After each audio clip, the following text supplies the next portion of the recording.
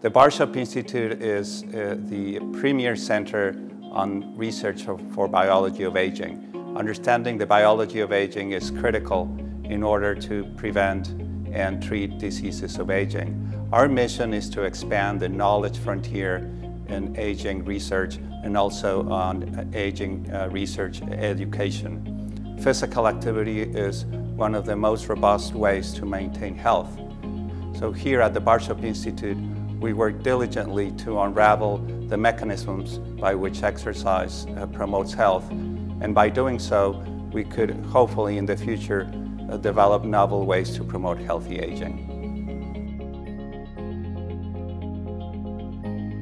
So in my lab, we work on understanding the cellular and molecular alterations that cause Alzheimer's disease. So what we do every day is run experiments to figure out how Alzheimer's works.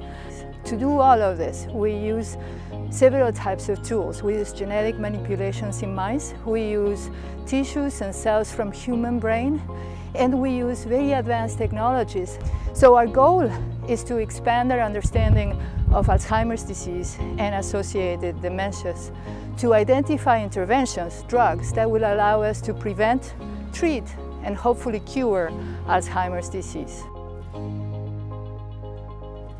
In my lab, I'm interested in understanding what is associated with frailty in older adults.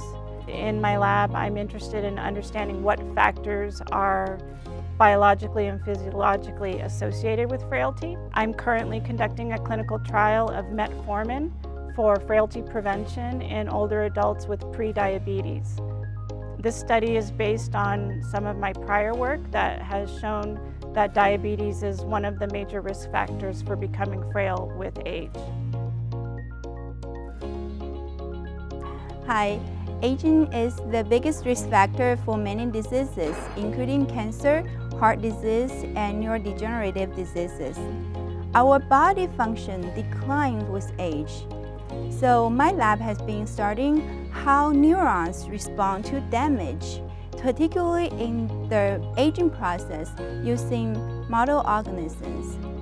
So by understanding how aging affects neuronal function, we hope to be able to slow down aging effects and provide insights to enhance healthy aging.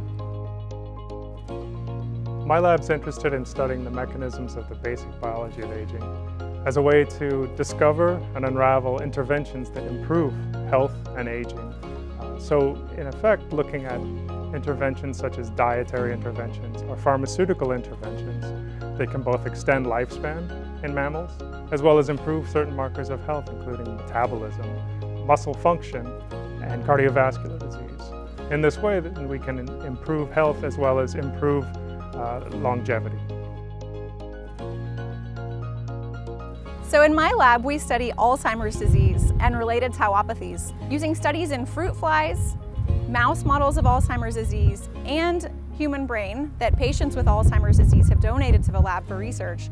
We're initiating a clinical trial currently. We're about to start enrolling patients where we're repurposing the HIV drug for use in patients with early phase Alzheimer's disease. So what we do in this lab is we study the effects of drugs on the aging process. When we find drugs that do have an effect on the aging process, we also then go and test them to see if they have an effect on age-related diseases such as cancer and Parkinson's disease.